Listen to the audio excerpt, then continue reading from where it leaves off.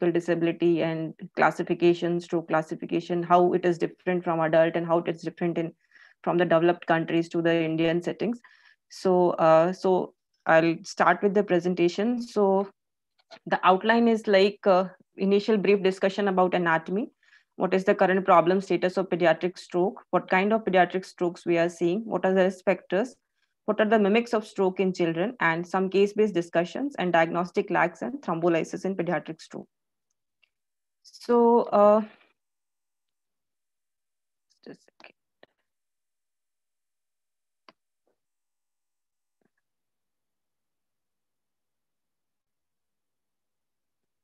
Just a second. Yeah. Yes, ma'am. Okay, so coming to the definitions initially, what is stroke? So stroke, according to WHO, is defined as rapidly developing clinical signs and symptoms of focal and global disturbances of cerebral function lasting for more than 24 hours or leading to death with no apparent cause other than vascular region. So this definition is very important. We have to understand this definition, that it should be rapid, it should be clinical and signs and symptom, which should be lasting for more than 24 hours to diagnose a stroke, and it should be explainable with the vascular origin. So stroke is very common. So if we look in the incidence in the adult, it is about 130 cases per 1 lakh population per year. So very high incidence in adults. However, so initially I'll go with the anatomy of blood circulation, then I'll go with the specific to pediatric stroke. So if we divide the cerebral circulation, it is divided into anterior circulation and posterior circulation. And this is the circle of Willis, which we know is the main the arterial blood supply of the brain. It is formed by two internal carotid arteries, and in the posterior circulation, we have basilar artery, which is formed by joining two vertebral arteries. So these are the predominant circulation. So almost 80% of the brain is supplied by the anterior circulation and 20% is supplied by the posterior circulation. So this anatomy is very important for us to know, to localize the clinical signs symptoms according to the brain area supplied, and to localize which artery is probably involved in the uh, causation of stroke.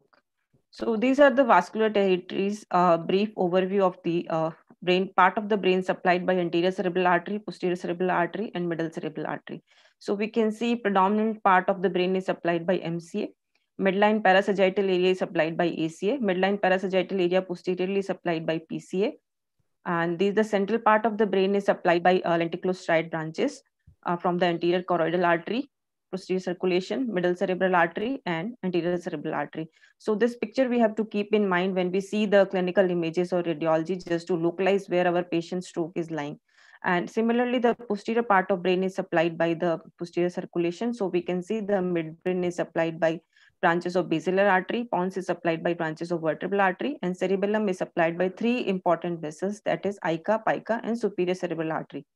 So upper part of the cerebellar hemisphere supplied by superior cerebral artery, anterior part is supplied by ICA, and the posterior lowermost part like tonsillar area and flocculus is supplied by PICA. So this picture we have to keep in mind when we see the radiology, just to compare where our patient's involvement lies.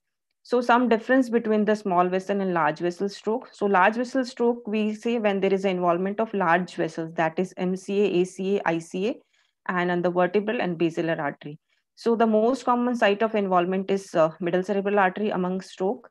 And most of the large vessel stroke are occlusion of the large artery. So they lead to large areas of infarct, and these are usually wedge-shaped lesion. So in MCA, we have involvement of several segments in the MCA. So we can see this is an ICA, this is ophthalmic artery. And after ICA, the MCA goes from this segment to in the horizontal part along the circle of Willis. So this one called M1 segment. When the MCA turns into in the Sylvian fissure, we call this as M2 segment. And when it turns from the Sylvian fissure to the cortical areas, we call this is M3 segment. So M3 segment can be supplying the frontoparietal, or it is a part of temporal lobe inferiorly. So this is how we classify the stroke of middle cerebral artery. So which part of the brain is mostly probably affected and which segment of the MCA can be affected. And these are the small lenticulostriate branches, which predominantly supplies the basal ganglia, thalamus, caudate, and corpus callosal area. So clinical features of stroke in children depends which area of part of the brain is involved. And it also depends whether the dominant or non-dominant hemisphere is involved. However, in infants and children, we know that they can be non-specific at time, like it could be just encephalopathy, irritability, mutism, or aphasia. Usually they are not diagnosed in children. So we have to see that sometimes the presentation can be non-specific and they are not identified. Sometimes the presentation can be just because of raised ICP and mass defect. We just have obtundation, coma, signs of herniation, hyperventilation. And we have to see that children with acute ischemic stroke and hemorrhagic stroke can have similar presentation. However, focality is more common in AIS and diffuse presentation is more common in pediatric hemorrhagic stroke. So the clinical features of pediatric stroke can be like in ischemic stroke, we predominantly see a focal neurological sign, that is hemiparesis in 50 to 90% patients. Otherwise, we can also see monoparesis, cranial nerve palsy, ataxia, aphasia, visual field loss. So I want to say that in children, aphasia, visual field loss, these are difficult to identify during the acute phase. And sometimes the presentation is febrile. So we just think that it is a febrile encephalopathy.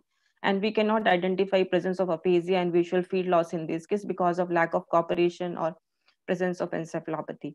Seizures, focal seizures are equally common presentation of pediatric stroke. And any new onset encephalopathy can be a indication of a stroke in children. And however, hemorrhagic stroke presents with more diffuse signs. So you have headache, vomiting, raised ICP. If your child is kind of older enough, so then you can detect the focal signs, visual field effects. Otherwise, more diffuse sign and diffuse encephalopathy is more common with CSVT and hemorrhagic stroke. So what we have to remember that the onset of deficits in stroke is sudden and it is very severe at the maximum, and then it tend to improve gradually. So this is the hallmark of deficits in a stroke patient.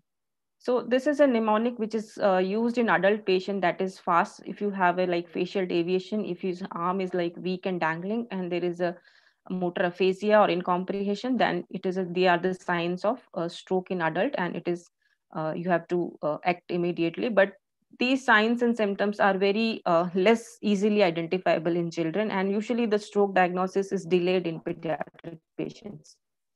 So we should consider a stroke or consider imaging in patients who have new onset focal seizures, new onset severe headache, altered mental status, including TIAs or transient loss of consciousness or behavioral changes, vision loss, unilateral or new onset ataxia, vertigo, dizziness, or sometimes neck pain or neck stiffness can be seen in children with dissections.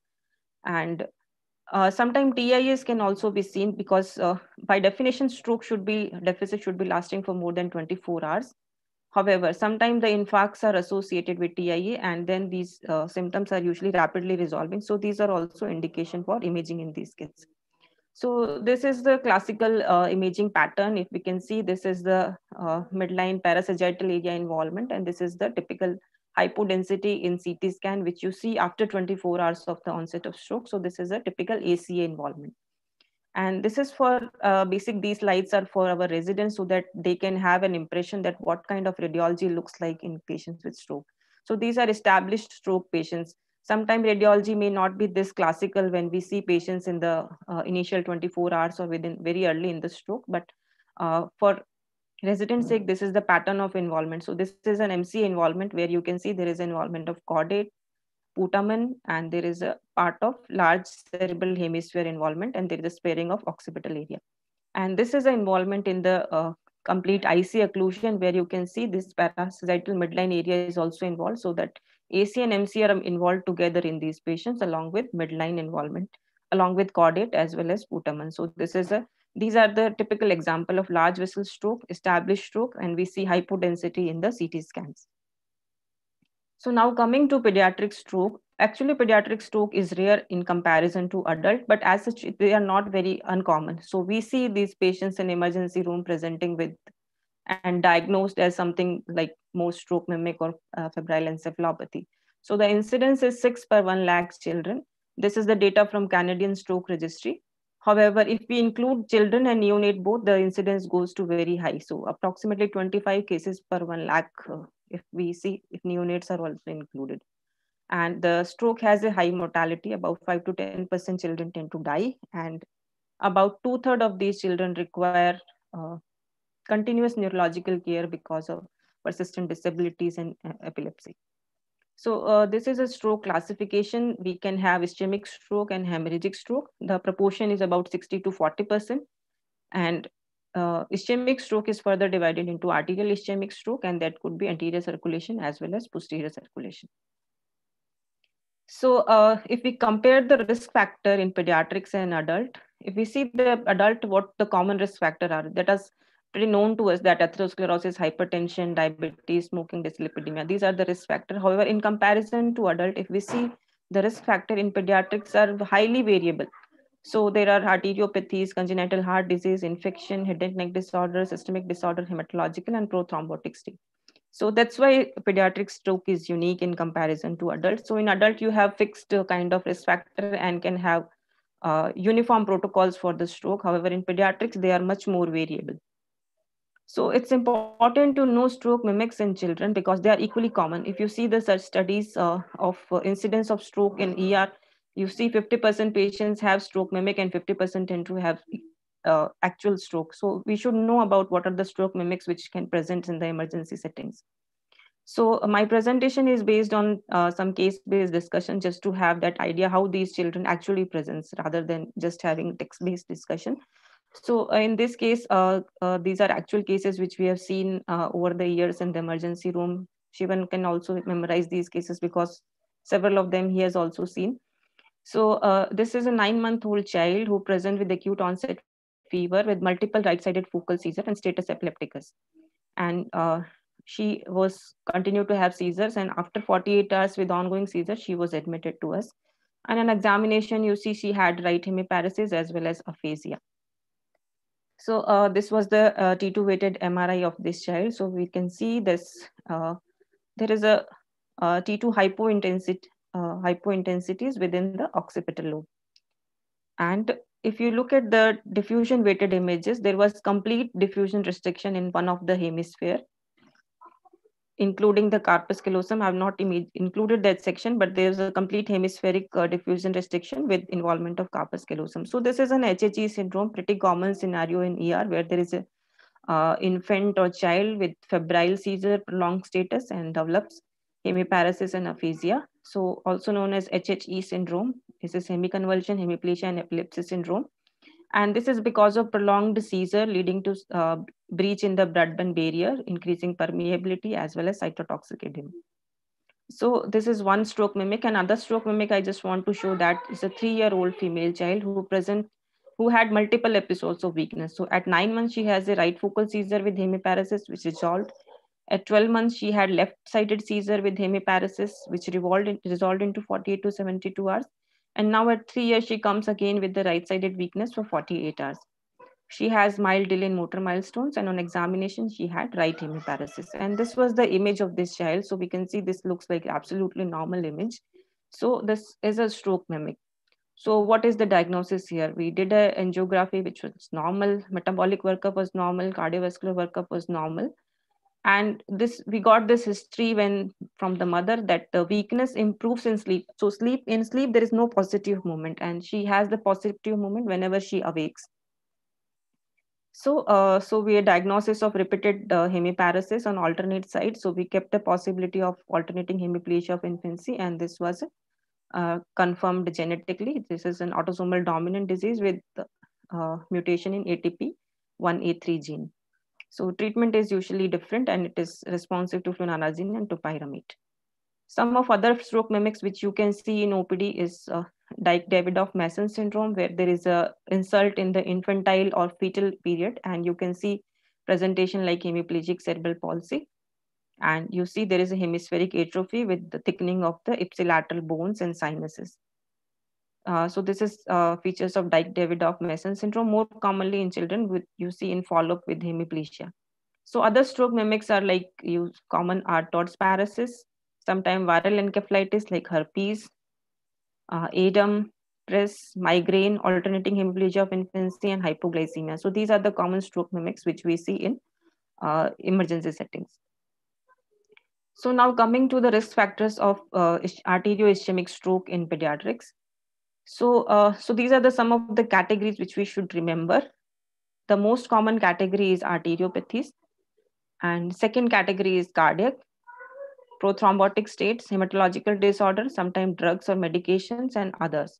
So the peculiar thing about ischemic stroke is that these are not exclusive diagnoses. So one patient can have several of the risk factor present together in a single case. So sometimes arteriopathy along with can present in presence of hematological disorder or prothrombotic state. So these are not exclusive.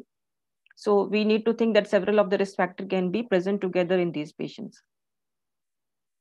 So now coming to the individual risk factor, the most common one is arteriopathy. So arteriopathies are usually divided into several categories. So I'll take few of the cases of arteriopathies. So here is a 5-year-old boy who comes with acute onset fever, right hemiparesis. Typical history, febrile encephalopathy. On examination, you find there is a right hemiparesis. And CSF was done, which shows 1,000 cells, which are polymorphs, and culture was positive for Neisseria meningitis. And because of hemorrhages, hemiplegia, and it was a complicated meningitis case, and MR was done at day 10 of fever. So we can see that there is an involvement of left-sided hemisphere with predominant involvement of anterior frontal lobe. And this kind of image, you can see that there is a wedge-shaped involvement in this area, and you have cortical things, cortical involvement. So this is very characteristic of subacute involvement of vessels. So if you have large vessels which are occluded suddenly, you have wedge-shaped infarct with lots of swelling. And this pattern is typically seen when you have a progressive arteriopathy where there is a gradual ischemia. So there is more involvement of corticus and subcortical white matter area. And in angiography, we see there is this is the normal right-sided ICA as well as MCA. And you see this, there is a thinning of this MCA on the left side, as well as thinning of ACA, as well as you see there is a thinning of ICA also. And this is because this is a TOF images of MRI. And if you have blood flow reduced in any part of the circulation, the lower part also shows reduction in the flow. So that's why this ICA is also reduced, and we have this thinning of MCA. So this is a vasculopathy in presence of meningitis. So, and there are some collaterals. So this is a case of few collaterals with large vessel vasculopathy in presence of a bacterial infection. So coming to cerebral arteriopathy, that was an example of infection-associated arteriopathy. So cerebral arteriopathy is the most common cause of stroke in children, and more than 50% of pediatric strokes are secondary to arteriopathies. And usually they are diagnosed with the MR angiography or vessel wall imaging. And arteriopathy is further classified into several of the subtypes. So this is the Western data from the developed country. So this is a data from IPSS study. So they have defined their classified their arteriopathies, and they found that dissection was the most common. Equally common was the Moyamoya disease, and equally common was the focal cerebral arteriopathy. And they divided focal cerebral arteriopathy in 3 subcategories, that is FCA-I, FCA diffuse cerebral vasculitis, and non-specific arteriopathy. So this is according to IPSS. So their etiologies may be different from us, but what we see is more common presence of infection-associated arteriopathies, moya, and dissection. And also FCA is also an emerging etiology of stroke. With advent in the diagnostic feasibilities with the MR angiography and vessel wall imaging, more and more cases of FCA are being diagnosed now. So typical FCA is more common between 6 to 9 years of age, and typical arteriopathy presentation is repeated episodes of TIA and stroke. And the onset in arteriopathy, we should remember that it is not very hyperacute onset. So it is kind of stuttering course with the progressive and stuttering symptoms, and there may be multiple areas in the brain are involved, and recurrent symptoms are seen, either TIA or recurrent strokes. And these arteriopathies are classified in the several subtypes based on your etiopathology, like you divide them infection, non-infection, unilateral or bilateral, large vessel or small vessel. So more common one is the secondary arteriopathies. So among them, infection, that bacterial meningitis, streptococcal pneumoniae, Neisseria, these are all associated with vasculopathy. Other important cause is tubercular meningitis, which is in about 40%, it is associated with large artery strokes, and in many more percentage is associated with small vessel arteriopathies. Other rare causes are fungal meningitis and HIV. In systemic inflammatory disorders like Takayasu, polyarteritis nodosa, DADA2 associated mutation, SLE-KD, we also see cerebral vasculitis. And if we don't have any cause to explain, like infection or systemic inflammatory disorder, and usually these are cases of primary CNS meningitis. So coming to a case now, he's a 7-year-old boy who presents with acute febrile illness for 10 days with the fever, headache, and vomiting with right-sided focal seizure on day 5 of illness. On examination, you have right-sided facial weakness as well as hemiparesis, and he received ceftriaxone for 7 days outside because of this acute febrile illness with the focal deficits outside. So this was his image when he came to us. So we can see that he had involvement of uh,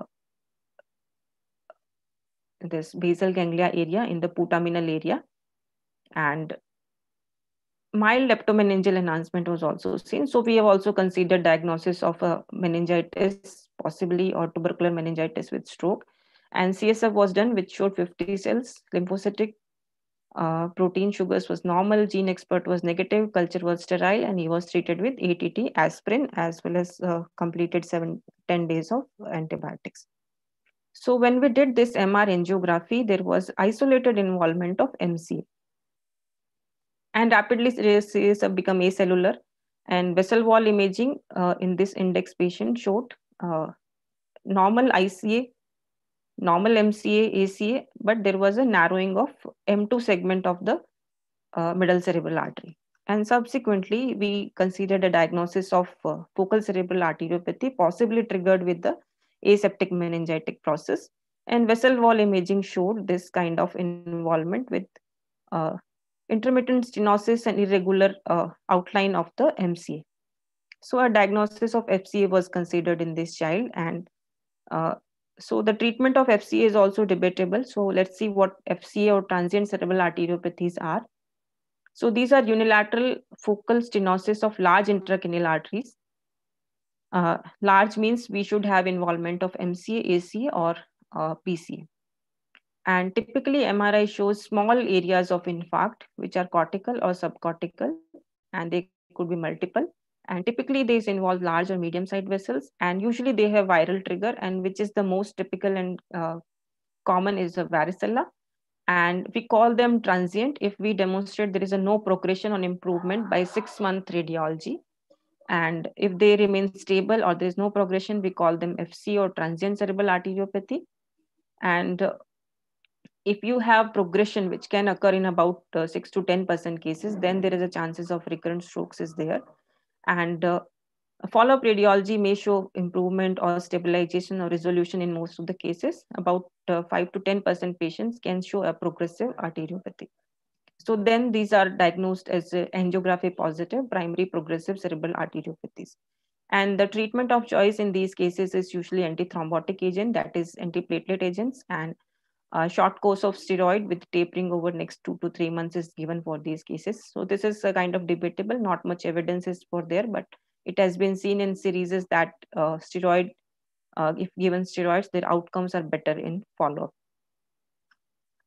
So another case, this is a 7-year-old female which comes with 2 episodes of seizures and encephalopathy. On examination, she had this kind of healed and scab lesions of various at her trunk as well as abdomen and facial areas. And she had left hemiparesis and right-sided facial palsy. There was no meningeal sign. She came in a comatose state, so she went to PICU. CSF was done, which was acellular, and there was a history of this varicella 20 days back with multiple lesions. So because of her hemiparesis and facial palsy, involvement of the pontine area or midbrain was localized. And if we see that she has involvement of the posterior circulation predominantly. So there was involvement of midbrain on the right side, as well as involvement of cerebellar hemispheres with the diffusion restriction in these images. And there was some micro hemorrhages in SWI images was also there. And the vessel MR angiography in these patients.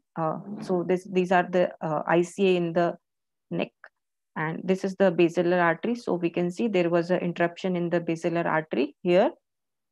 And there was irregularity and narrowing in the posterior circulation. So this is a superior cerebral artery, and this is a posterior inferior cerebellar artery. So in a larger view, we can see these are irregularly narrowed, as well as thinning is there, and some area of dilatation is also seen. So this was a case of post-varicella arteriopathy with the posterior circulation stroke with involvement of large artery as well as medium-sized arteries, and her varicella CSF PCR was positive and IgM was also positive. So some about post-varicella angiopathy. It can be seen in both immunocompetent and immunocompromised patients, and usually it is a multifocal vasculopathy, and it tend to involve small and large arteries in 50% cases, but there could be isolated small or large arteries can be involved. And angiography typically shows segmental areas of narrowing with post-stenotic dilatation. And if your angiography is negative, like if you cannot see involvement of large arteries or medium-sized arteries, then it doesn't rule out the presence of angiopathy. You can have a small vessel involvement in infarcts. And diagnosis is usually supported by presence of varicella IgG and or CSF PCR. And usually they are treated with the short course of acyclovir for 14 days. This is also not like evidence-based therapy, but some literature suggests that oral steroid given for a short course helps, and they should be treated with initially with acyclovir and followed by oral valganciclovir for 2 to 3 months. So this was a case of, like I told you, we have discussed about the we are discussing arteriopathy. So infection associated arteriopathy, focal cerebral arteriopathy, post varicella angiopathy, and now some of the cases of another types of arteriopathy which we are seeing commonly. So a 7-year-old girl comes with the history of fever for 10 days, and she has acute onset left hemiparesis and encephalopathy for 10 days. And she has previous 2 episodes of similar illnesses with febrile illness with focal deficits. So one was left hemiparesis, another was right hemiparesis, and this time she comes with the left hemiparesis. Also, she has developmental delay and microcephaly, and she has a recurrent. So we see that historically she has recurrent episode of strokes which are associated with the febrile illness. So this was her MRI. If you see, there is a massive cortical atrophy, caudate atrophy, and there is an involvement of acute swelling in the occipital area, and these are asymmetrical involvement, and these are the areas of cortical ischemia. So this is we call laminar necrosis, which is typically seen in children with Moyamoya disease or vasculopathy when there is a gradual progressive narrowing of the arteries. So we don't see typical wedge-shaped infarct, as I told you, when there is a progressive subacute occlusion. So this is also called IV mark sign in children with Moyamoya disease.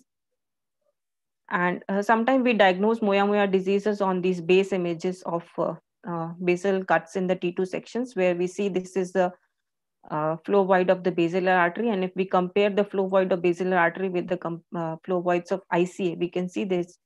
There is a very much marked narrowing of the bilateral ICA. Typically, ICA flow voids are larger than the basilar artery flow void. So here we cannot see these flow voids, and we see some collaterals in the Sylvian fissure.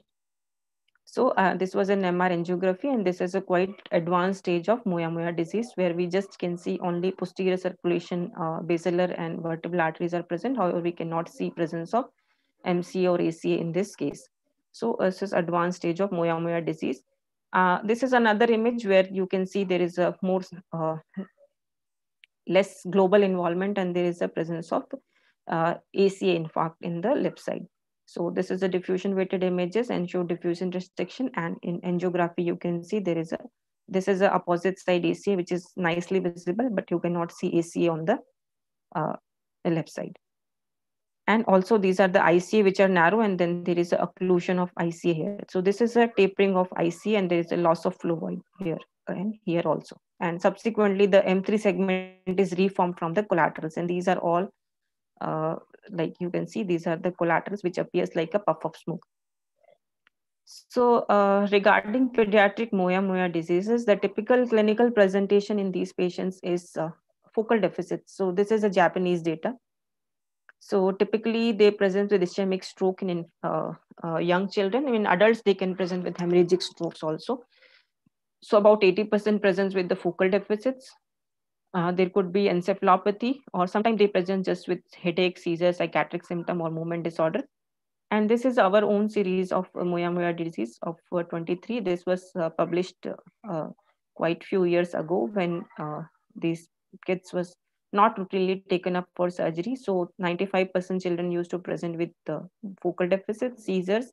30% can have associated fever as a trigger. So trigger, we should remember that any kind of exertion, hyperventilation, excessive cry, or hyperventilation during EG can precipitate a stroke in children with Moyamoya disease. So since this is an old series, so I just want to say that 87% was initially treated conservatively and only few were taken up for surgery, but the scenario is changing now. So the diagnostic criteria for Moyamoya is provided by Japanese societies. And usually they say that DSA is the gold standard. However, MR angiography is more commonly used for diagnosis. So the diagnosis of Moyamoya is considered when there is a stenosis or occlusion of terminal portion of ICA or MC or AC origin, and you should have abnormal vascular network in close association with these occluded arteries, and they should be bilateral finding. But DSA is not a routine kind of investigation which we perform in these patients. Uh, the diagnosis is based on angiography, MR angiography. So the criteria remains same, but in addition, if you have flow voids in the basal ganglia, if you can like see more than 2 flow voids in the basal ganglia, then also you can make a diagnosis in presence of these anomaly like occlusion of ICA as well as collaterals. And for establishing like you have significant hypoperfusion, some of these perfusion studies are required like PET scan or acetylzolamide SPECT to detect hypoperfusion. So these are helpful for taking a decision when to operate these kids.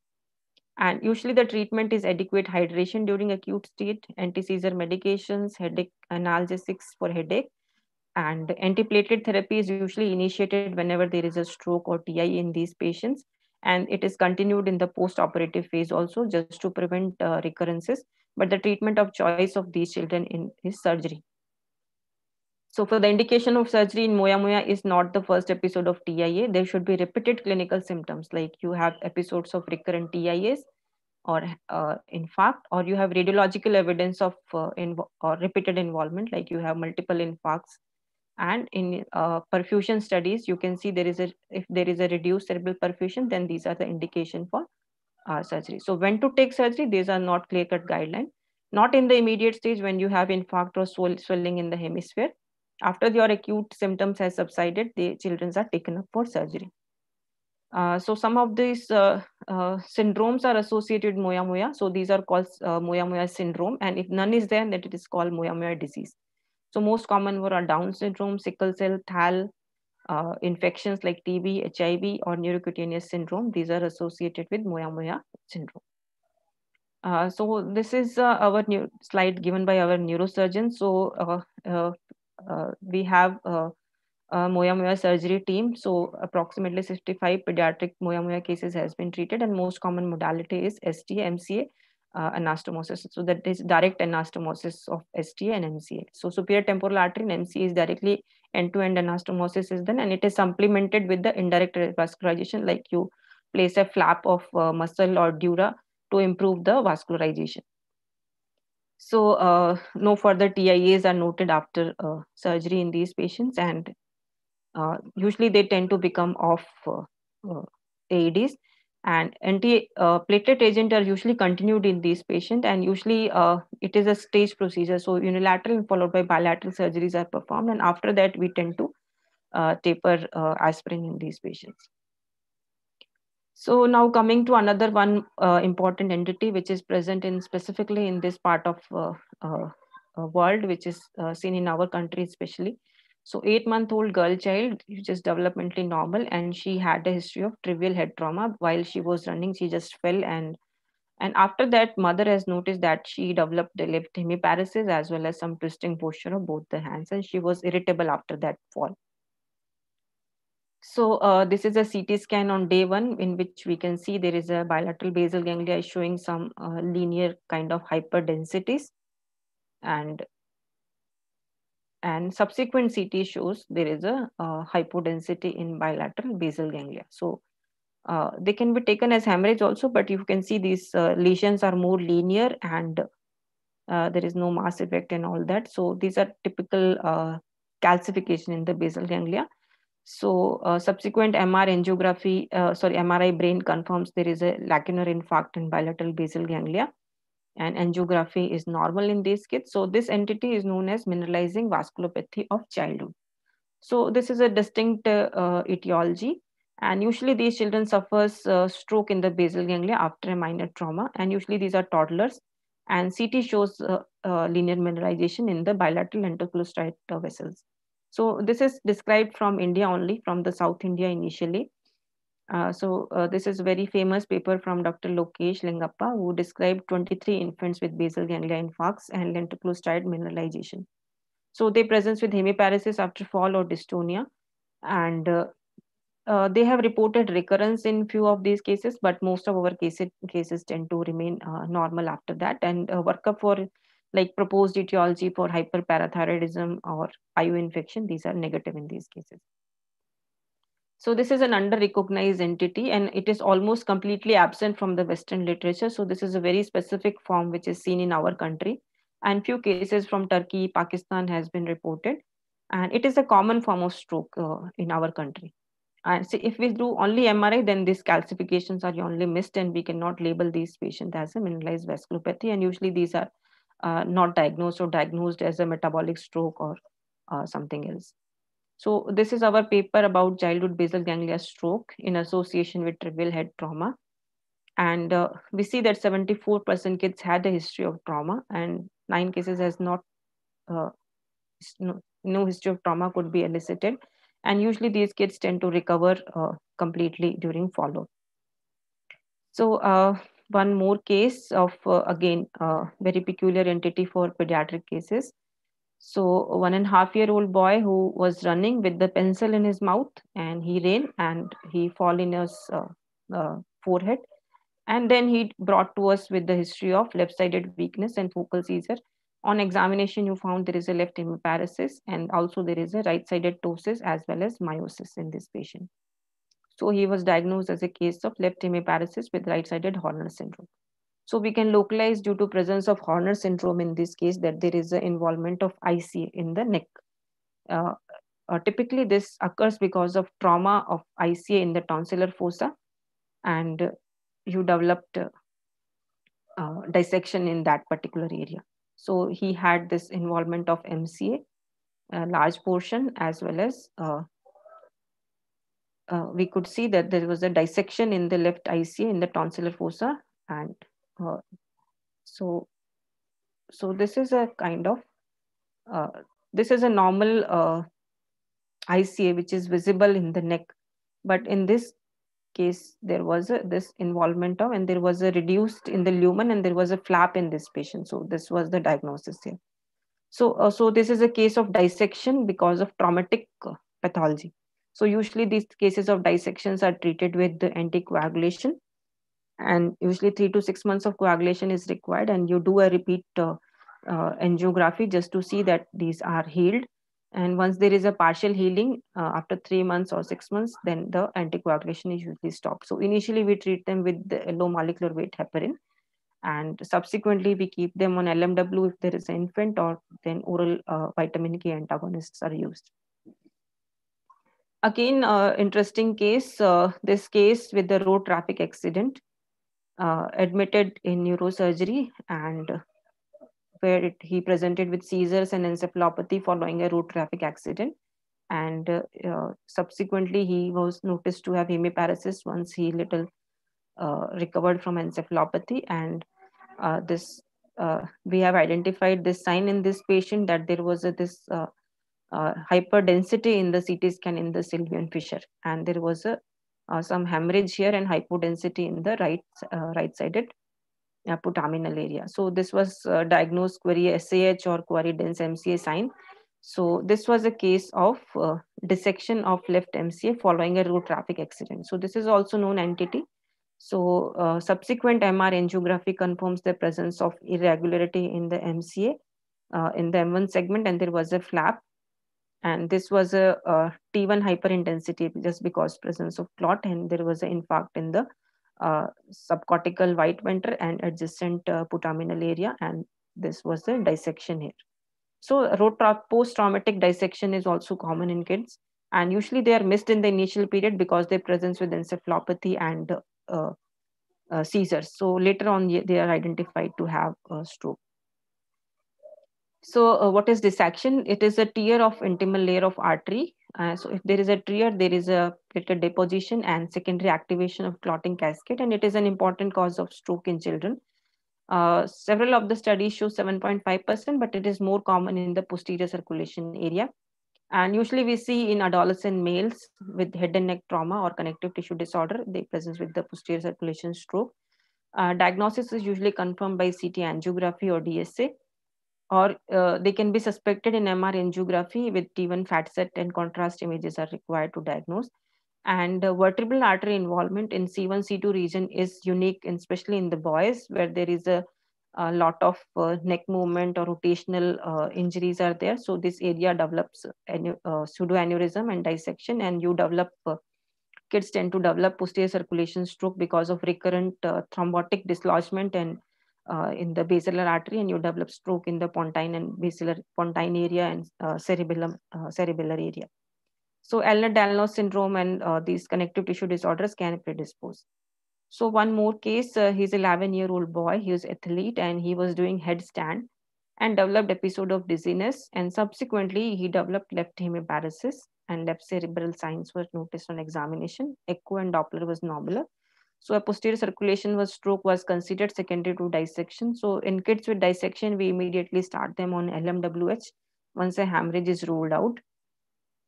So he had left hemispheric involvement with the left-sided cerebellar hemisphere as well as tract involvement, and there was a diffusion restriction in the particular area. So this was a posterior circulation stroke, and he had specific involvement of left-sided superior cerebellar artery. So this was a dissection. So posterior circulation stroke is a little bit different in terms of etiology from the anterior circulation, and most common site of involvement is usually vertebral arteries. And in our pediatric 24 posterior circulation stroke cases, we see that about 40% has dissection because of rotatory anomalies or anatomical instability at the CV junction, and they present with raised intracranial pressure, and sometimes Moyamoya disease can also involve the posterior circulation, but it will not be alone posterior, so it is associated with anterior and posterior circulation strokes.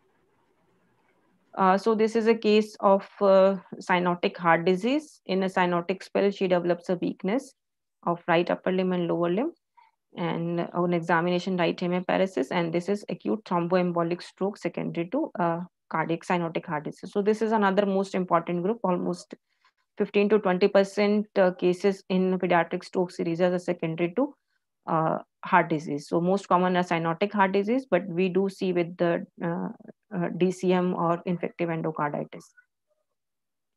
And sometimes we see this complication during procedures also. So this 10-month-old girl was admitted for PTA ligation, and during catheter angiography, she developed the femoral artery thrombosis, and IV streptokinase was given for local lysis, and she developed intraparenchymal hemorrhage. So this kind of complications we also do see in addition to ischemic stroke.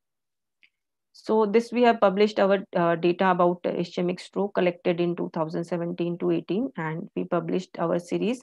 And what we have reported that the most common cause of risk factor for ischemic stroke was arteriopathy in our cohort, that was 77%, followed by an underlying heart disease. And most of these are infection-associated arteriopathy, mineralizing angiopathy, and Moyamoya disease.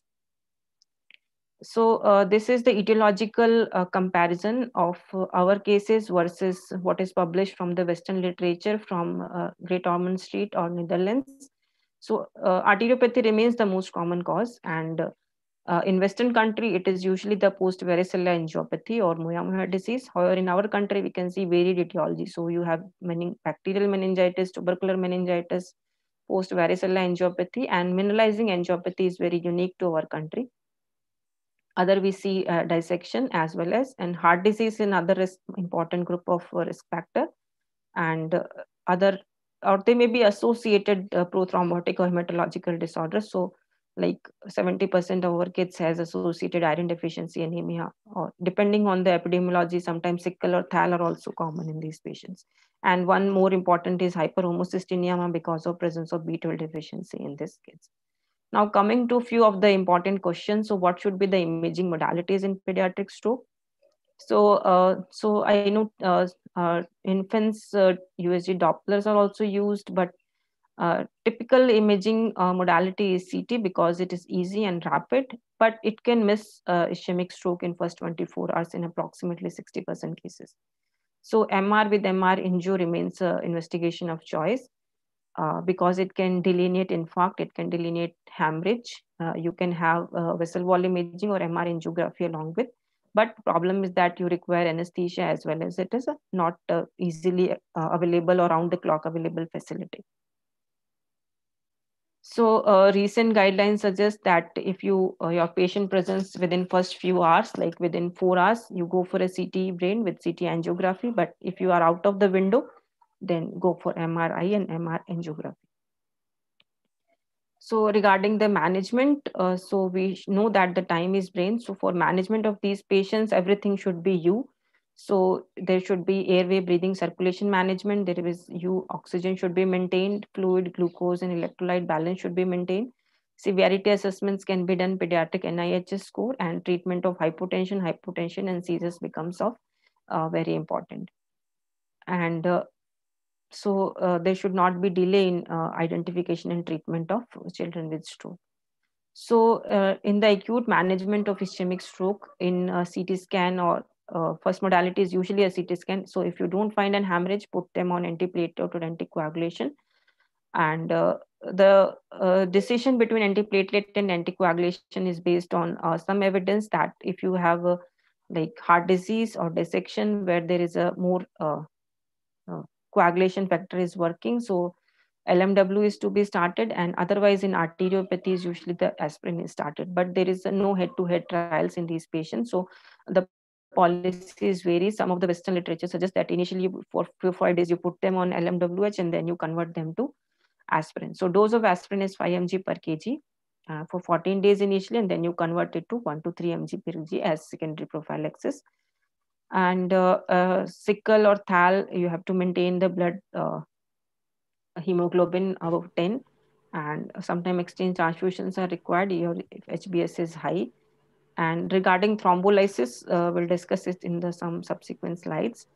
And secondary prevention, because recurrence risk is about 10% in pediatric stroke cases. So usually an anti-thrombotic agent is given for 2 to 5 years, depending on what risk factor you identify. So aspirin at 1 to 3 mg per kg is given.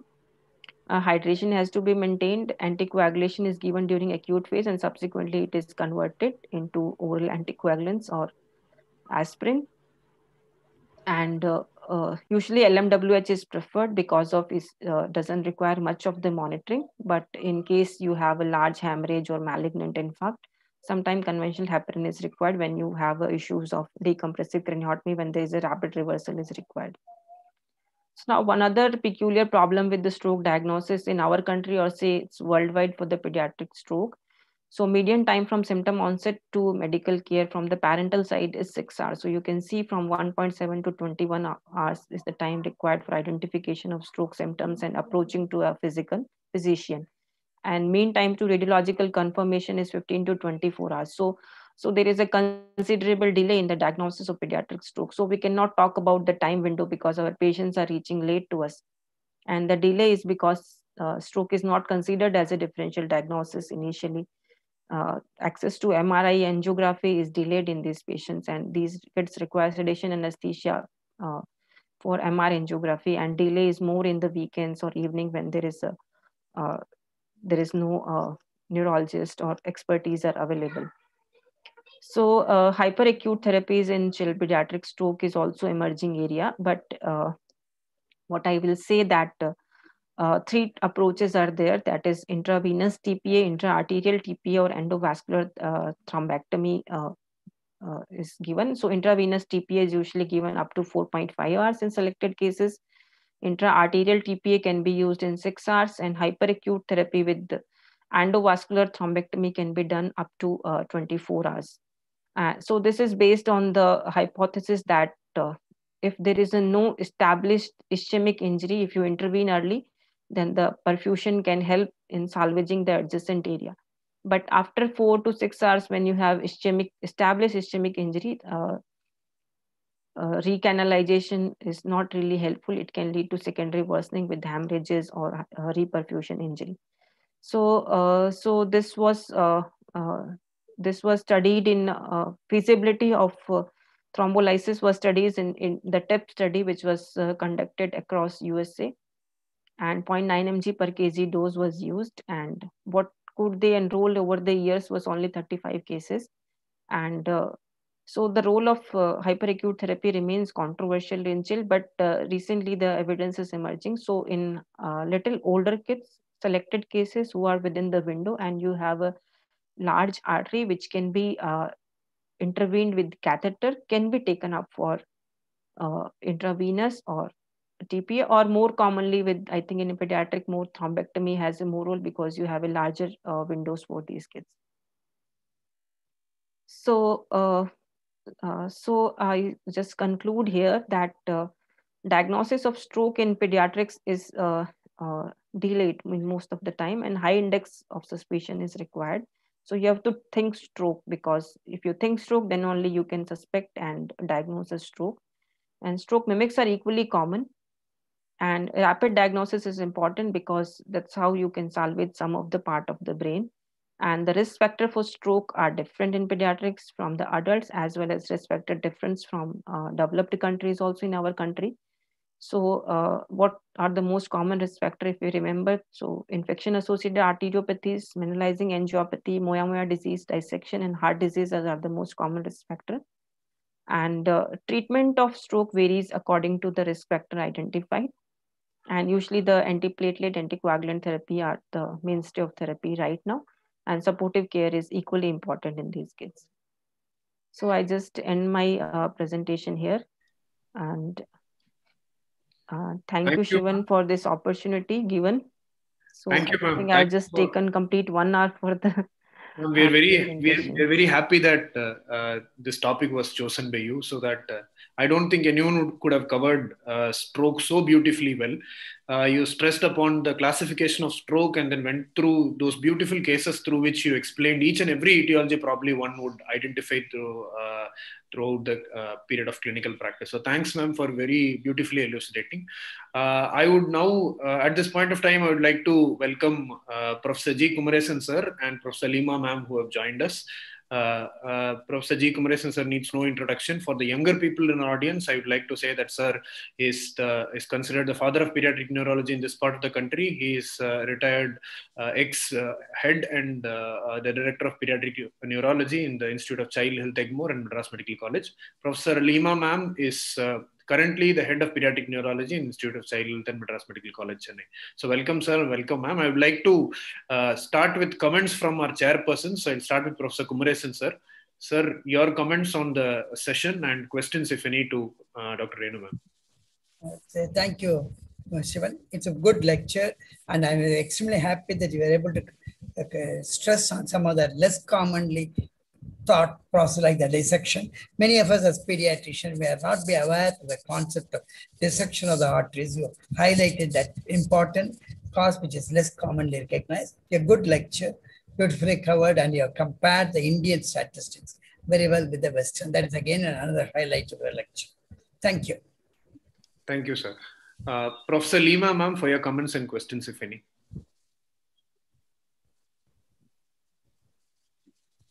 I think ma'am has to unmute. So I'll move to Dr. Arun Mori, sir, for your comments and questions, if any, to the speaker. Yes, sir. I think we will all agree that this was one of the fantastic talks given. Madam has beautifully covered the entire gamut of pediatric stroke, from the identification of focal deficits and the various differential diagnosis and mimics. So it's really a wonderful, enjoyable lecture, in fact. It was really super. Thank you all for inviting me into this. Thank you, sir. Now I'd request Professor Uma Devi ma'am for your comments and questions, if any, to the speaker. Ma'am, please. No question. Excellent lecture delivered by Dr. Renu, etc. Madam, you are stressed on the Indian, this thing, mineralizing angiopathy, giving rise to infantile this thing. Very important in our part of this thing. And the case scenario with which you brought up each and every this thing, really excellent, madam, in a simplified way as well as informative for all the postgraduate. And about the hematological, anemia, thalassemia, and other hematological problems, one has to remember when acutely ill child with stroke comes. Thank you very much for the opportunity. Madam, congrats. Excellent. Thank you, ma'am. I think Professor Lima ma'am has unmuted. Ma'am, your comments and questions, if any, to Dr. Renu ma'am. Good evening. Very nice lecture. I have heard in the later part of the session. Thank you for a wonderful lecture. As she has put it, there's a lot of difference between the Western literature and our literature. The causes are different. And again, the causes for pediatric stroke as well as for the adult stroke are entirely different. And she has nicely pointed it out. And as she has said, most of the cases for us are transensoral arteriopathy, that is infection-related moyamoyas, and of course mineralizing angiopathy. And we do see cases of IDA, that is iron deficiency anemia, causing pediatric stroke also. And I do not know, Sir will be concurring with me. And we do not see that much dissection. Probably in North India, you people are seeing a lot of dissection, I do not know. From Institute of Child Health, we have not seen so far any case of dissection. And she has nicely pointed out and nicely has given the management also. Very nice, a very nice topic. And she has covered the entire gamut. Thank you. Thank you, ma'am. Thanks for your comments. Thank you. Now I'd request Mahesh sir for his comments and questions, if any, to the speaker. Sir, please. Thank you. Very nice lecture. Excellent lecture. Case-based lecture. So covered each and every topic related to pediatric stroke, especially even you have included thrombolysis also. So it is controversial. I want to stress just still thrombolysis is controversial because number, as you have pointed out, only time to diagnosis. Number two, etiology is different from adults. Number three, plasticity. So in adults, when there is a deficit, it may be a dense anesthesia, but children do overcome them with plasticity. The deficit is very subtle. So still, the thrombolysis topic is conscious. You highlighted very well. Thank you. Congrats. Very good lecture. Even it can be understood even by who, even the MRI pictures are self-explanatory. Thank you, sir. So I'd like to start the Q&A section quickly because we have a lot of questions and less time remaining with us. Given the popularity of the topic, we have a lot of questions from both PGs and practicing pediatricians. So my questions will be primarily directed to Renu ma'am, and I'd request the other chairpersons acting as panelists to contribute as and when they feel to by unmuting themselves and speaking into the mic. So you can contribute to any of these questions and offer your views. Ma'am, the first question, which is probably the most frequently asked questions, I see many repetitions in the list, is about the duration of aspirin. So is it 1 year, is it 2 years, it is 5 years, is it 3 years, or does it vary depending on the etiology? So for arterial ischemic stroke, for the common etiologies, what is the duration of aspirin? The dose you have stressed, so what would be the duration of aspirin? So the protocol is usually you start them during acute phase and as a 5 mg per kg, and then you continue at 1 to 3 mg per kg, and the duration varies according to the risk factor you identified.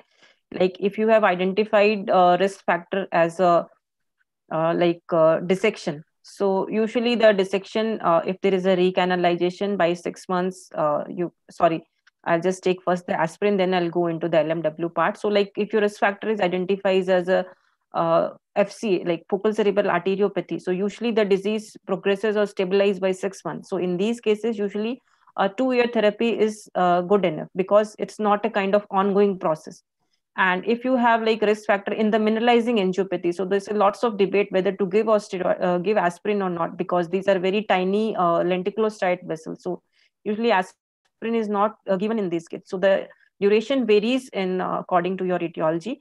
But as a rule of thumb, if you do not find any etiology, so continue aspirin for 2 to 3 years in these kids. If you ruled out arteriopathies or heart disease or a prothrombotic state or IDA. So most of these risk factors are correctable, and infection also you correct you treat the infection, and so aspirin is continued for 2 to 3 years, usually 2 years if we don't find any kind of risk factor in idiopathic group actually. So 2 years generally is given for children with stroke and arteriopathy. And ma'am, about trivial trauma leading to stroke and mineralizing angiopathy. So do you mean to say that antiplatelets are not indicated in these patients, ma'am? And what is the recurrence risk is another question which someone has asked. What is the recurrence risk in mineralizing vasculopathy after trivial trauma? And the second question about that is the need and duration of antiplatelet in this particular condition. Say that not much evidence is there for long-term outcome or treatment of these cases. This has been recently identified, but what the series from South India has reported a recurrence of 5 to 10% in these patients because of again the it is again associated with some trivial trauma, or they can be a recurrent small basal ganglia stroke. So role of antiplatelet agent is not very clear in these patients. So a short duration antiplatelet therapy is usually given, but not a longer kind of 2 to 3 years of antiplatelet is warranted. But because the pathogenesis itself is not very clear why these arteries are calcified and why they are prone to stroke, so not much not very clear evidence for continuing long-term antiplatelet agents for these entities. And in outcome in our cohort is relatively good. We have not seen much recurrences in these patients, no epilepsy during follow-up. They recovers pretty good with the minimal residual deficits. Thank you, ma'am. The next question is on focal cerebral arteriopathy. So, do you recommend a repeat MRI in these patients? So, once they are diagnosed with focal cerebral arteriopathy, in follow-up, do you recommend an MRI, even though they do not have new strokes in the future? Do you recommend an MRI to see whether there is progression or stagnation of the arteriopathy? So, okay, so in the first image itself, we can just diagnose an FCA, but we cannot diagnose them as a primary progressive or transient, or what do we call them, non-progressive or transient. So that decision only can be taken in a follow-up image. So after 6 months, if your image is showing a resolution or stabilization, then you call them a transient cerebral arteriopathy. And if they are persistent or progressing, then we call them as a progressive arteriopathy. And then you have to treat them differently, because in a progressive setting, they require much more aggressive kind of therapy. So the timing repeat image is required. So it will be required around 6 months of age, as you are told, would be the ideal time. After 6 months of follow-up, we should have an image just to yes, to conclude whether it is a transient or it is a kind of progressive focal cerebral arteriopathy. As I told, that almost 90% remain stable or improve, but 6 to 10% cases can have a progressive involvement. I have a small comment here. Yes, sir, please. We can have a vessel wall imaging, to differentiate whether it is a progressive or a static arteriopathy, if it is available in the center. If there is a uniform enhancement of the vessel wall, one can say that this child is going to somewhat progress, and we can have a close follow-up whether it's going to have a recurrence in stroke. Yeah, that will be a good, if it is available. I agree, very important point. So vessel wall imaging these days is being done in many centers, which helps us. Yeah.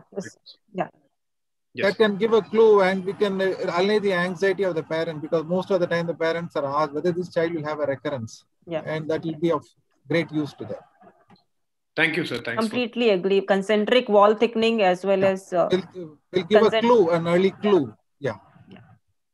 Thank you, sir, and thank you, ma'am. The next question is on warfarin in children, because warfarin is very commonly used in adults with stroke as an anticoagulant, whereas in children we prefer low molecular weight heparin. So what is your experience with warfarin in children? Do you consider them beyond a certain age group? And how do you dose it? Do you give a loading dose and then maintenance, or do you start it with a maintenance dose only? And do you opt a LMWH warfarin switch protocol rather than starting it with a loading dose and giving a maintenance? Ma'am, please. So we always follow this protocol of LMW followed by a overlap, and then there is a overlap of at least 5 to 7 days with warfarin, and then we continue with the warfarin. So this question about preference of one over other is really a difficult one. In acute setting, the LMWH is preferred because action of warfarin itself takes some time. So in the acute setting, we want an immediate anticoagulation, so LMWH is preferred. But in older kids where there is you can do repeated monitoring with INR, so we put them on warfarin after the acute phase is over, and you overlap with the LMW and continue them warfarin. But in infants, it's really difficult to monitor that kind of INR, when we are hardly able to achieve that INR of 2 to 3 in infants. So in these cases, we put them on LMWH regular for initial 12 weeks. And then we see an image if there is a recanalization or is there, then we usually stop at that point of time. Ma'am, are there any specific etiologies among all those you have discussed where LMWH is used as the anticoagulant of choice rather than an antiplatelet drug? So that I have mentioned in the slides, dissection is a one setting.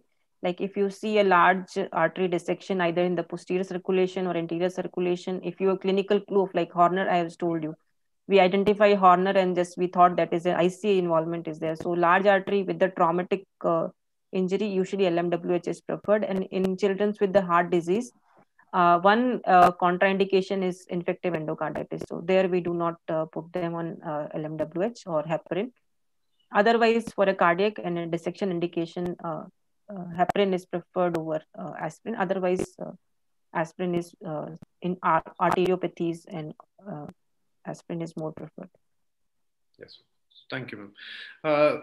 I see two people having asked the same question about iron deficiency anemia and prothrombotic state and strokes. So I'd like to get your opinion, Renu ma'am, and I'd also request Professor Uma ma'am to give her opinion as a general pediatrician as to, is it really a causative factor for stroke? Do you see in your general practice when you see children with different kinds of arterial or venous stroke, and you evaluate for them for prothrombotic states and you do not get anything and you get only iron deficiency anemia? So is this seen in practice, and is it a valid risk factor? Because otherwise also iron deficiency anemia is a very common condition. Around 80% of infants or children below 5 years of age have iron deficiency anemia in India. So what do you say about that? Dr. Renu ma'am, followed by Professor Uma Devi ma'am. So as I have told in the etiology we seen in our kids, so IDA deficiency anemia is a co-risk factor in almost 80% kids. So alone IDA is kind of very rare, but we do see cases where there is a iron deficiency anemia, and in addition we have like we commonly see more CSVT in these kids rather than AIS. So you have episodes of diarrheal illness, diarrhea, dehydration, and severe iron deficiency anemia, and we see thrombosis in these kids rather than iron deficiency anemia. But it is a risk factor, and it usually compounds the second trigger. So usually we see two etiologies in these kids if we evaluate for the etiologies. And regarding the prothrombotic state, we see much more common hyperhomocystinemia as a risk factor.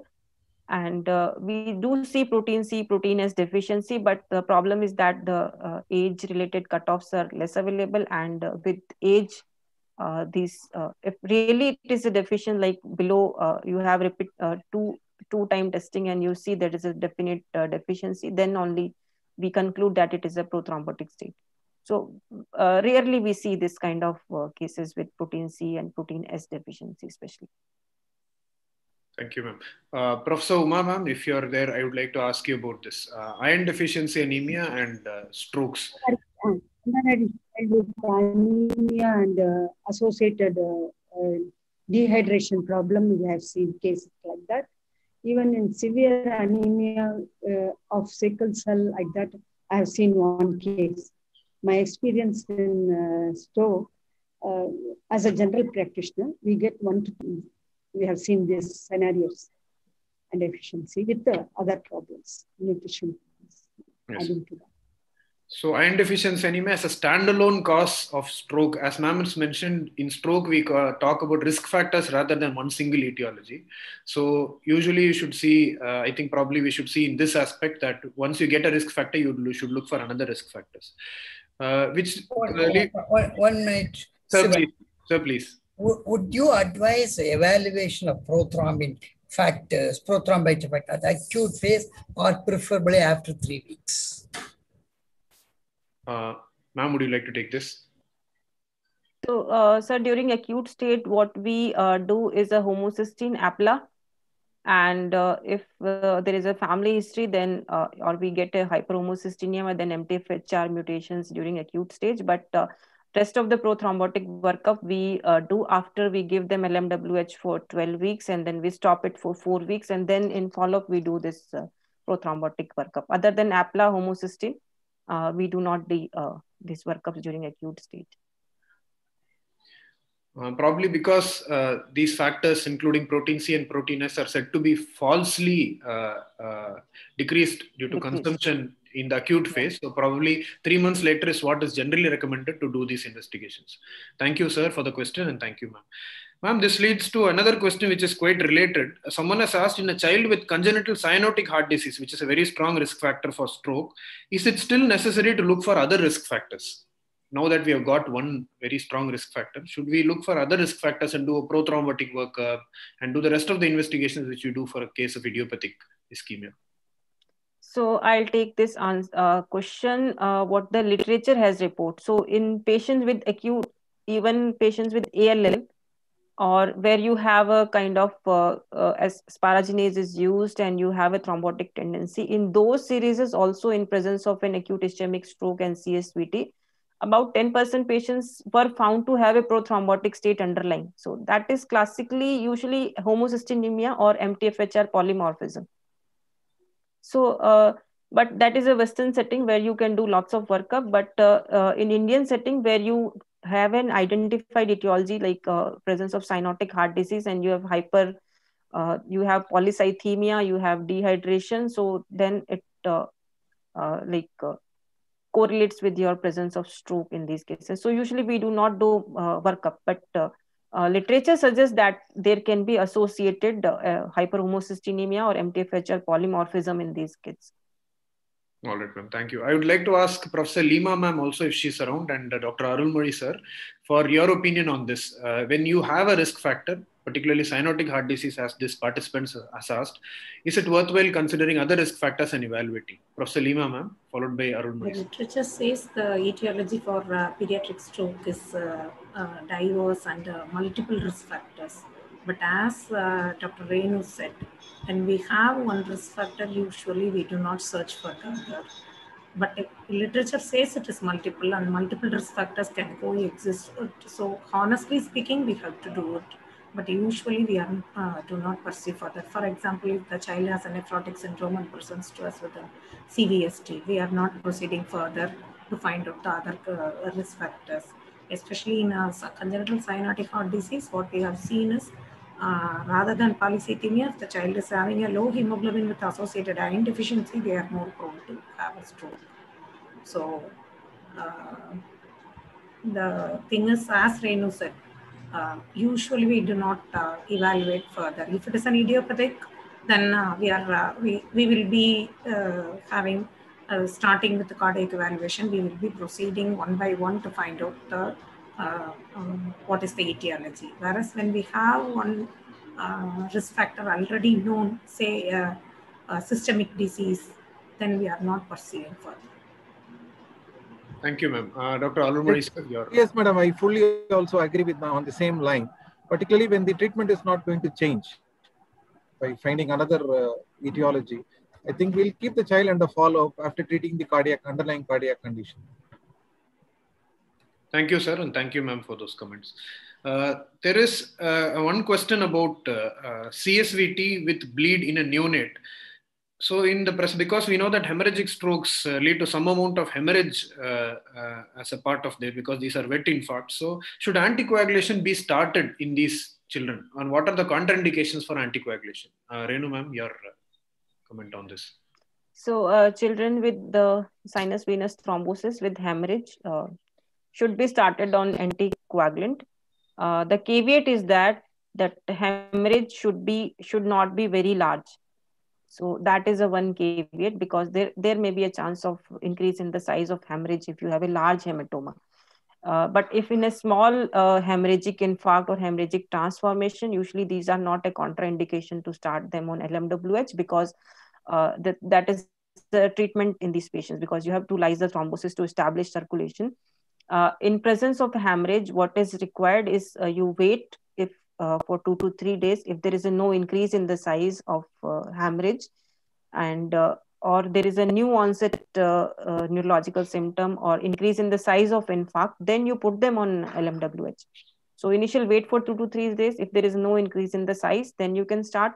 Or if you have a worsening with new infarcts or new thrombosis, then you have to start them on hemorrhage. A small hemorrhage, minor hemorrhages, minor hemorrhagic transformation is not a contraindication for anticoagulation therapy.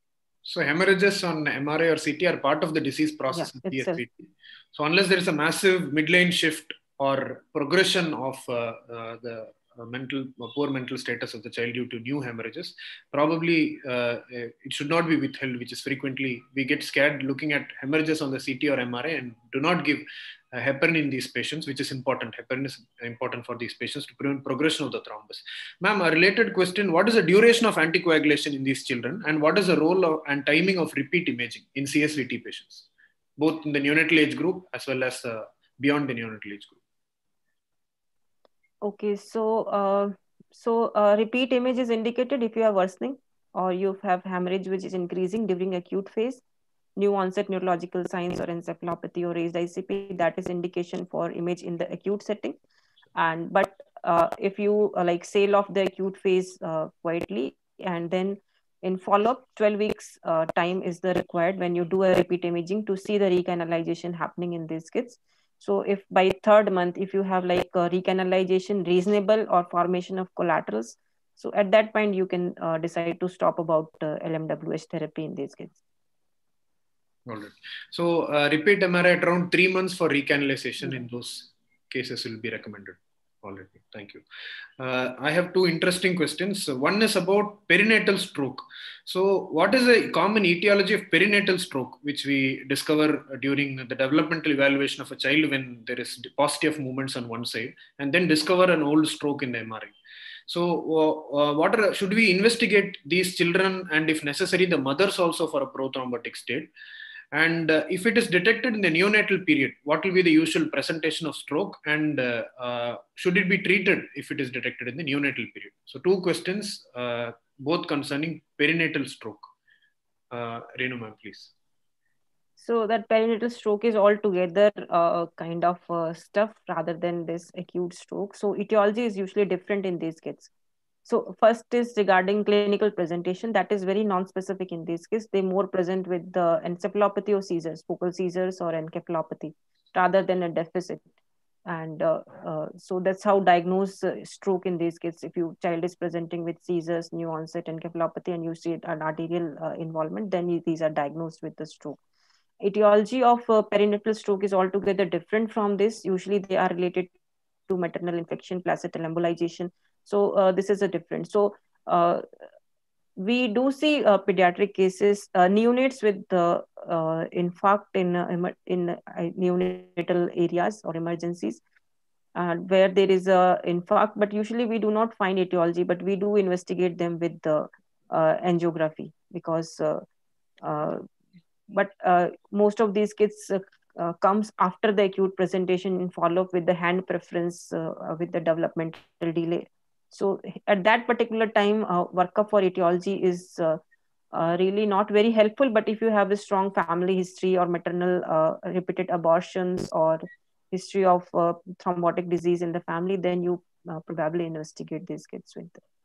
And recently identification of genetic arteriopathies in these kids has been shown to associated with hemiplegic cerebral palsies in this.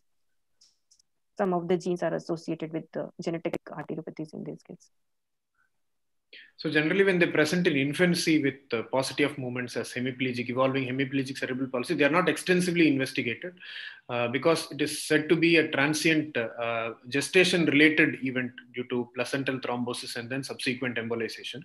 But now, as ma'am has fleetingly touched upon, there are certain entities which have been recognized recently as vasculopathies which run in the family. So when there is a strong family history or a repeated occurrence of perinatal strokes in the family, it is worth investigating for these vasculopathies, of which collagenopathies is one of the subtype of these groups.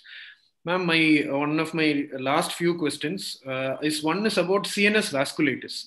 So what is your experience when to consider this diagnosis and how to diagnose these patients and how to treat? Most importantly, it becomes difficult to prove the diagnosis of CNS vasculitis many times. So how to go about this, ma'am? Can you just throw some light briefly on CNS vasculitis presenting as stroke in children?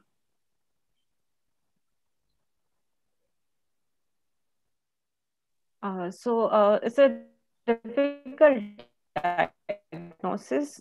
We diagnose primary CNS vasculitis in kids who repeated episodes of infarct within a short span of time, and you see in angiography there is involvement of large vessels. If it is angiography positive, that is more common as compared to the small vessel arteriopathy. So we do see simultaneous involvement of bilateral ICA, MCA, and there are no collateral formations in these kids. So these kids are at risk of large strokes and catastrophic presentation rather than if you see with the progressive arteriopathy of Moyamoya, where you have more subacute presentation. So we have seen kids with the bilateral ICA, bilateral MCA involvement, and in the vessel wall, we could show that there was a multiple areas are involved. We have concentric wall thickening with partial enhancement. So that's how we diagnose these kids with the progressive MR angio positive arteriopathy. Small arteriopathy, we hardly are able to diagnose because they require, because angiography cannot detect them. Sometimes DSA is required to diagnose if you have small arteries. So then you can see areas of dilatation on aneurysms or thinning. So that's how we diagnose. And treatment is usually immunosuppressive in these kids. And so we treat them with steroids and cyclophosphamide in these kids. Good. Thank you, ma'am. Thank you for the extensive answer. My one question is to Professor Lima, ma'am, if she's around. Ma'am, we very frequently speak about metabolic strokes. Students and residents, postgraduates very commonly offer them on the differential diagnosis. So in your practice, in your experience, how frequent are these metabolic causes of strokes? And what are the clinical and radiological clues when we should suspect metabolic causes for stroke? Professor Lima, ma'am. Metabolic strokes, probably you are asking about MELAS. When the infarcts are in a different vascular territory, and if there is lactic acidosis or your MRI shows an lactate peak, and if parieto-occipital region or posterior region, when there's an infarct in the posterior region, then we can think about this MELAS. But in practice, so far, we have not seen or we have not confirmed any case of MELAS. And another one is Fabry. Fabry also does not, we used to see children less than 12 years only. So in our hospital, so we have not come across any Fabry also so far. And of course, hyperhomocystinemia we used to see. In some of the children, we have heard homocysteine levels high, more than 15. So in such cases, we used to give pyridoxine in addition to our aspirin and all. Apart from that, I have not come across any MELAS or Fabry so far. All right. So among the causes, probably vasculopathies are the most common, followed by cardiac causes, and then coagulopathies, thrombophilic conditions, and then probably metabolic. So these are the least common among the group of disorders. My last question, I'd like to ask all our panelists' opinions on this. What are the common mimics of strokes which occur in children, which residents should remember in their day-to-day practice, and what you have come across as common mimics of stroke. So I'd start with Arulmozhi sir on this. What are the common mimics of stroke, sir, you have come across in your practice and you want PGs and residents to remember? I agree totally with what Madam has extensively given in her lecture. But the one other thing which I thought I will stress on is migraine. Childhood migraine can present with the headaches and focal neurological deficits, particularly the familial hemiplegic migraine. So that should be kept in mind. Of late, we have found that particularly when there's a strong family history of migraines, we should get into this sort of a thing. And other things are like, as I said, seizures, post-ictal Todd's palsy, that can mimic a stroke, particularly when there's no good history. The child wakes up with this unilateral focal neurological deficit, and the seizure would have been unnoticed. So that should also be kept in mind. So these are some of the things which I thought I should add. Thank you, sir. But otherwise, everything Madam has covered. Yes, sir. Professor Uma, ma'am, would you like to comment on this? The common causes in your practice, or you want residents to remember you can re-stress? This is a common problem in my practice and in the hospital. Also, as Dr. Renu Madam and Dr. Arulmozhi sir has said about migraine in children with a strong familial history, what they have stressed. Sometimes infection rarely manifests like that. So encephalitis can also encephalitis, all that manifest. Thank you for. Thank you, ma'am. Thanks. Mahesh sir, do you want to add to this list in your practice stroke mimics, which you have? No, it has already been covered by both. All right. All right. So I think we have extensively covered much of it. So that brings me to the end of my list. Thanguvelu sir has a very few questions and some selected questions from the Q&A which our participants have asked. So over to you, sir. Sir, you have to unmute yourself, sir. You're still mute. Thank you, madam. It was a wonderful coverage. That shows how much of depth as well as experience you had with these kids. Really, really dedicated work. That shows your dedicated work. You covered almost everything, common as well as rarer things. Stroke in child, in a COVID positive child. Have you come across any stroke during this season last year associated with COVID? COVID antibodies positive.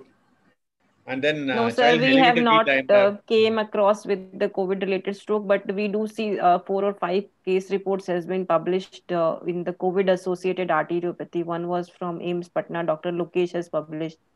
So in a COVID-positive patient who came with the focal deficit, there was a unilateral focal arteriopathy. So I would suggest that the same hypothesis is true, that all the viral infections can act as a trigger for vasculopathy. So if you search the literature, approximately few cases has already been reported that COVID-associated vasculopathy. Can you presume that it is not common? Because only one or two case report. Is it so, madam? Or? So we have seen almost several kids in our COVID area, but we have not came across that's what we also have not seen arteriopathy. We do see encephalopathy in these kids, but not focal deficits or arteriopathy. How common you come across stroke following varicella vaccine? Of course, following varicella infection, it has been reported.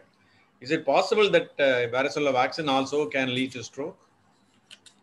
We have seen varicella vasculopathy. I'll just say that every year we see 1 or 2 cases of varicella associated vasculopathy, and usually we see what I presented is a rarer phenomena, that is posterior circulation stroke. They more commonly present with anterior circulation stroke, and typically they have MCA involvement in these kids.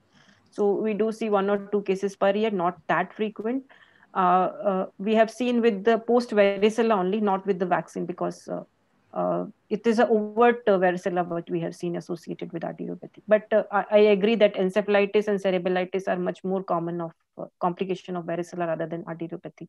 And usually arteriopathy presents in the later phase. So after approximately 1 month to approximately 12 months, we consider that these kids are at risk of development of arteriopathy post varicella.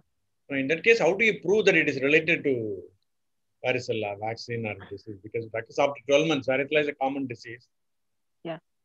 How do you prove that it is related to we do demonstrate IgM and sometimes PCR in the CSF, but that is not a very sensitive test. PCR in the later part can be negative. but varicella IgG and IgM can be present. So it is an association basically. What is the role of aspirin in sickle cell disease causing leading to stroke? Is there any role? So it's not indicated, sir. You have to maintain the hemoglobin, and if you develop like even these kids tend to develop moya disease, then also the revascularization surgeries are not very effective. So you have to treat them with the maintain good hemoglobin or with exchange transfusion. We do not see sickle cell anemia, so my experience with sickle is very limited. We do see more often thalassemia with the stroke. We more frequently see. What is the role of steroid as well as osmotherapy in hemorrhagic stroke? Because that may also lead to secondary problems, cerebral edema leading to secondary problem. Of course, generally they say that mannitol is contraindicated, but we can go ahead with 3% saline. What is your experience? What is the role of steroids? Steroids, as such, there is no evidence for use of steroid, but steroid is indicated in case you have like large mass effect secondary to hemorrhagic stroke. In that setting, it can be a life-saving. Otherwise, you have to go for evacuation or hemicraniectomy. In that situation, usually used. In small hematoma, no mass effect, usually steroid is not indicated in these patients. Regarding the osmotherapy question, 3% saline, hypertonic saline. 3% saline versus mannitol in these kids. So there is a theoretical risk of a breach in the blood barrier in that particular site, and mannitol-related worsening can be seen, but there is no head-to-head trial or evidence in favor of each one of them. But as a practice, we have been came from mannitol to 3% saline as in our institute, because we see it is a more safer, and we do not see hemodynamic instability, and it's easy to monitor with the sodium levels. So I agree that there is no kind of comparative trials for use of, but 3% saline is as preferred modality in our institute. What is the duration between trivial trauma and the development of mineralizing vasculopathy? I think mineralizing angiopathy is present in these children before the trauma. The trauma just brings them to the physician. So usually, typically, stroke develop within 48 hours to 72 hours after a trivial fall. Or sometimes just they kids fall and they cry and they just go to sleep. And when they wake up, parent notice that there is a weakness. So this is how typically we get that they fall from the bed, or then they start crying, and once they get up, mother notice that there is aphasia, or he's not speaking, or there is a weakness in the arm. So 24 to 72 hours is the time when these focal deficits is onset. Sometimes dystonia also develops post trivial fall. And these probably this calcification is present before early, and because of stiffness, these vessels break tears when there is a fall because of shear injury or that point of time. Thank you, and I think we have come to the end of the questions, Shivan. Thank you, sir. I think it has been a very enriching session. Extensive coverage with stroke. Generally, as pediatricians, whenever we see a child with stroke, a lot of complexities come to our mind, whether to admit in ICU or outside the ward. Then when to order for MRI, how safely we can do MRI in acute stage. Right.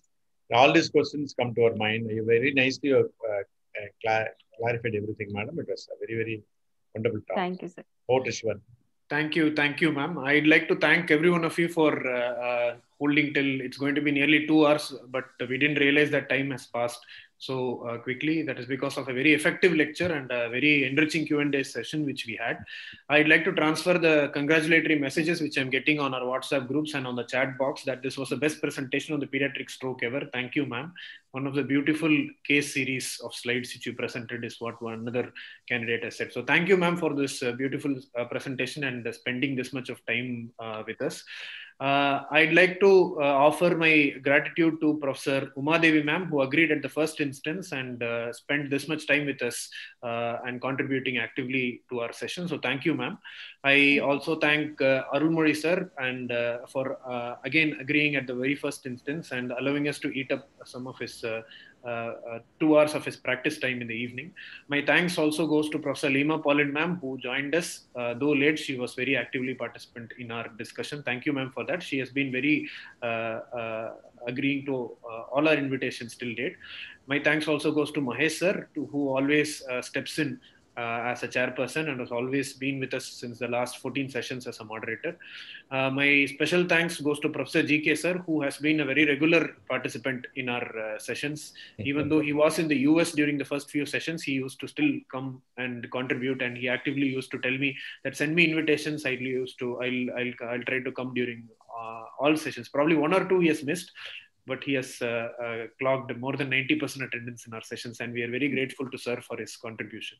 So I thank every one of you and wish you a good night, and thank ma'am again for a very wonderful and effective, enriching lecture. We had learned so much during this 2-hour period. So thank you everyone and good night. See you next week in the next session. Thank you, Shivan, and thank you, everybody. It was a wonderful session and I really enjoyed it. Thank you, Shivan, for this opportunity. Thank you, ma'am. We enjoyed it and benefited very well. Thank you, ma'am. Thank you, sir. Thank you, Thank you, Kumresan. very much.